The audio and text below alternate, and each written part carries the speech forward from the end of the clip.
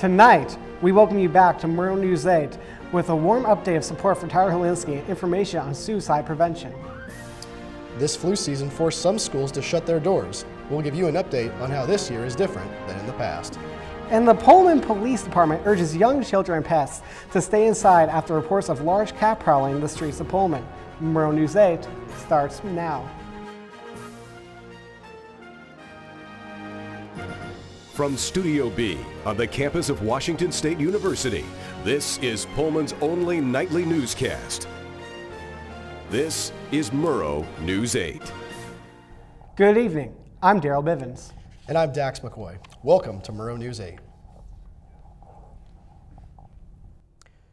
WSU quarterback Luke Falk wore the number 3 during practices for the Senior Bowl in honor of his late teammate Tyler Helinski. Falk chose not to participate in the Senior Bowl so he could attend Helinski's funeral in Laverne, California.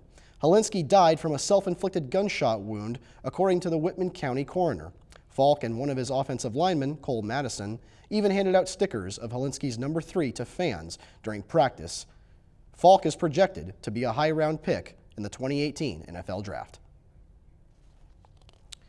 Helinski's sudden passing highlights WSU students' mental health. A survey found in the past year, 56% of students reported feeling overwhelming anxiety at some point. 35% felt so depressed they struggled to function. In response, Health and Wellness will offer free online mental health screenings. A screening will determine if a student needs to seek professional help. Another potential health issue in the Pacific Northwest this year is the flu. 46 people have died in Idaho from influenza outbreaks. Idaho public health officials say it's important to take precautions to avoid the flu, and if you haven't already, visit your healthcare provider to get vaccinated. Idaho has closed its school doors as well as a dozen other states, including Florida, Alabama, Tennessee, Arkansas, Texas, and Virginia in response to the outbreaks. A victim in last month's Amtrak derailment, 16-year-old boy Timmy Brodigan moved to Denver, Colorado to continue his road to recovery. Brodigan spent several weeks in intensive care in Seattle Children's Hospital. He suffered a broken neck, fractured ribs, a collapsed lung, and other serious injuries in the train accident. He is expected to remain at the Colorado hospital for several months. His parents, Mike and Robin Brodigan, can be supported through a GoFundMe page under Help Timmy After Train Crash. The page has raised about $70,000 so far. With a tumble crumbling underneath Veterans Way, WSU's officials are closing the road until construction workers can repair it this summer. During this time, pedestrians are still allowed to walk along Veterans Way until the road is repaired. Another portion of the same tunnel also needs to be repaired on College Avenue near the old steam plant. The Washington State Legislature passed a capital budget which approves millions of dollars for new construction, renovations, and equipment. Brooke Wolford is live at one of Pullman's new locations. Brooke?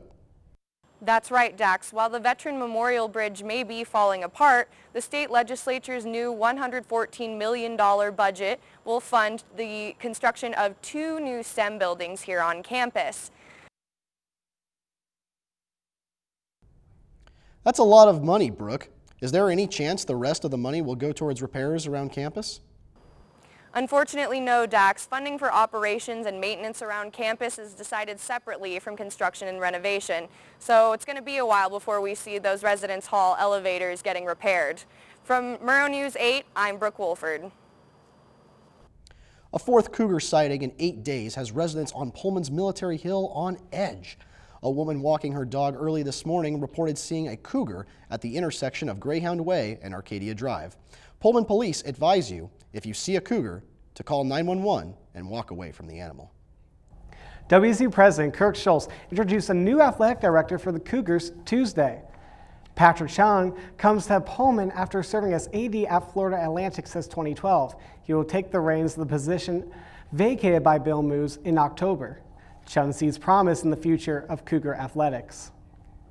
I believe in Washington State University, the people, the leadership, and the mission.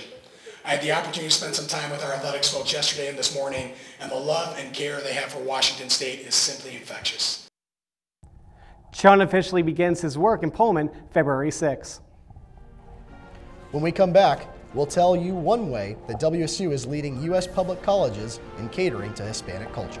And how your beer money could sponsor a WSU student.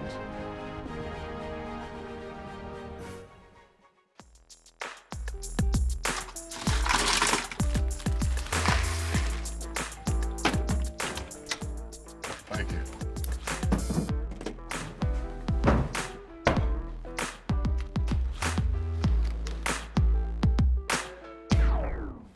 You got a king?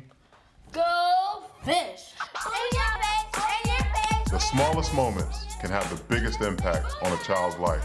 Take time to be a dad today.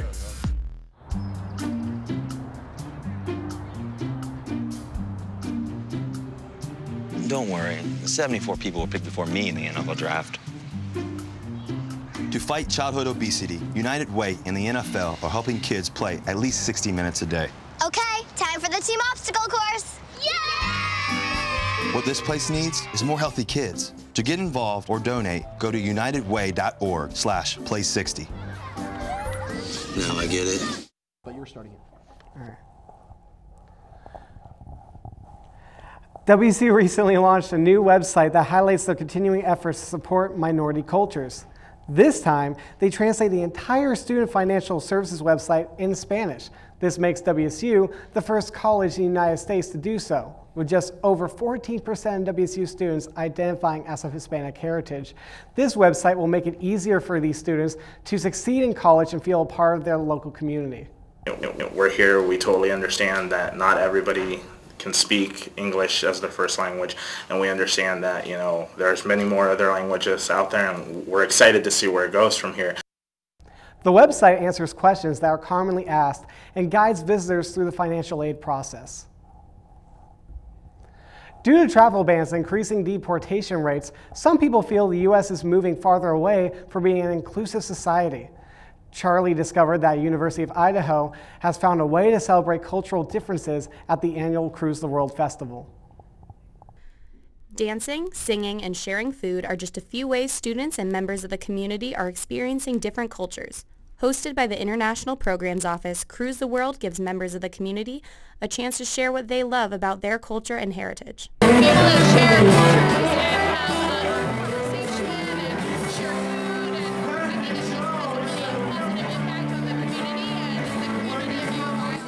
Many students didn't realize how many cultures existed on their campus. No idea there was this big of an international community. It's really cool to see all these people coming together. About 30 countries are represented here today by mostly students and families. My parents are immigrants from Mexico, so I wasn't born in Mexico, I was born here in Idaho, but I just volunteered to represent Mexico today, especially during these times. It's just really important for everybody to be open-minded and know a little bit about the people that are living here in our communities. Trying the food and it is excellent. Paired with the live music, I can see why this event has been strong for 20 years.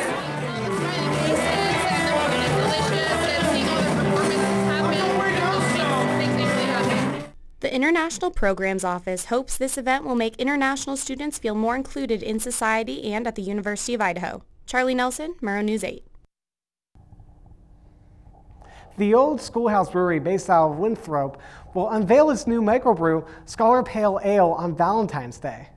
And to make it just a bit sweeter, College Hill Customs Threads will donate $100 for every keg purchased to a scholarship fund for a WSU student majoring in beverage management for fermentation science. To pre-order a Scholar Pale Ale keg, email sales@oldschoolhousebrewery.com. Today seemed fairly dry, but after the break, Doug Taylor joins us to share this week's forecast. And a Washington native has a chance to make his dreams come true.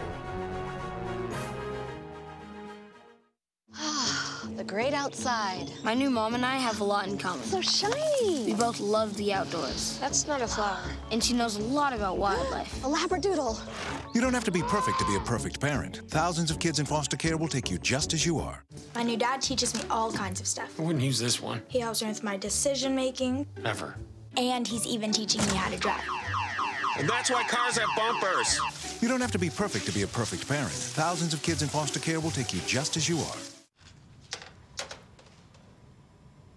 Wow, these are really good. You act surprised.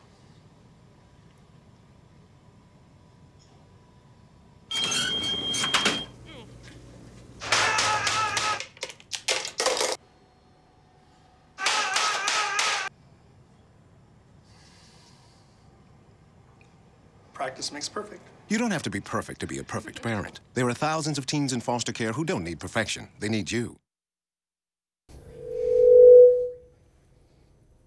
The roads in Pullman today seemed pretty dry after those snow showers the past few days.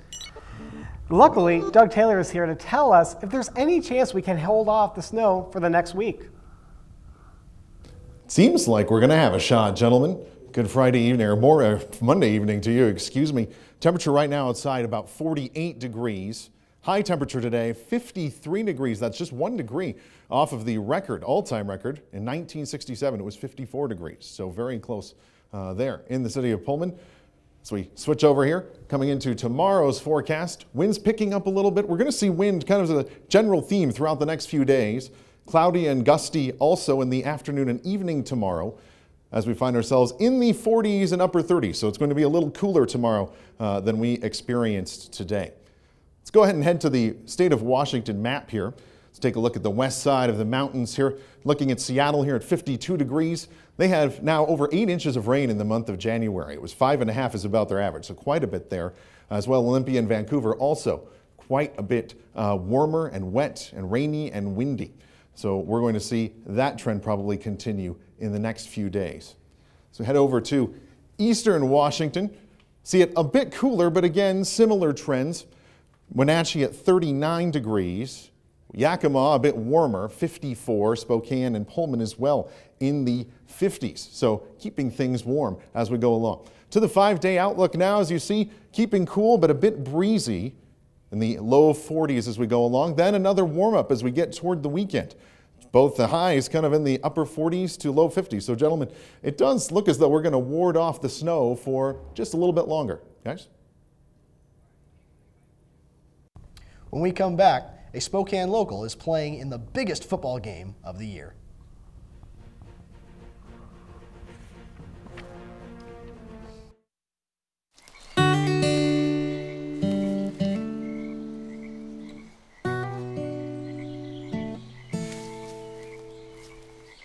When you're out there, there's no telling what you'll find. I see it! I see it! Oh, look at you.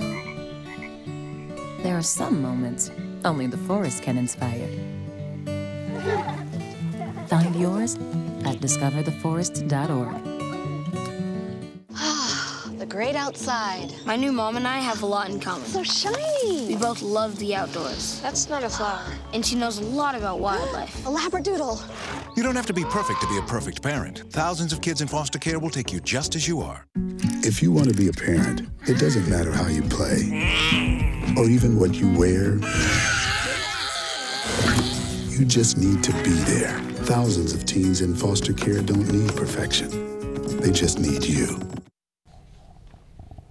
With the Seahawks sitting at home, if you can't decide who to root for in the Super Bowl, maybe this story will help. Shadle Park graduate Brian Brayman will take the field for the Philadelphia Eagles on Super Bowl Sunday. When the New Orleans Saints cut him, his NFL career appeared over. Just months later, he could return home a champion and live the moment millions of kids dream about. Thank you for watching. Join us every weeknight at 7 and 10 p.m. for Pullman's only nightly newscast. Have a great night, and don't forget to follow Murrow News 8 on Facebook and Twitter. Good night, Pullman. Dax, what do you plan on doing for the break?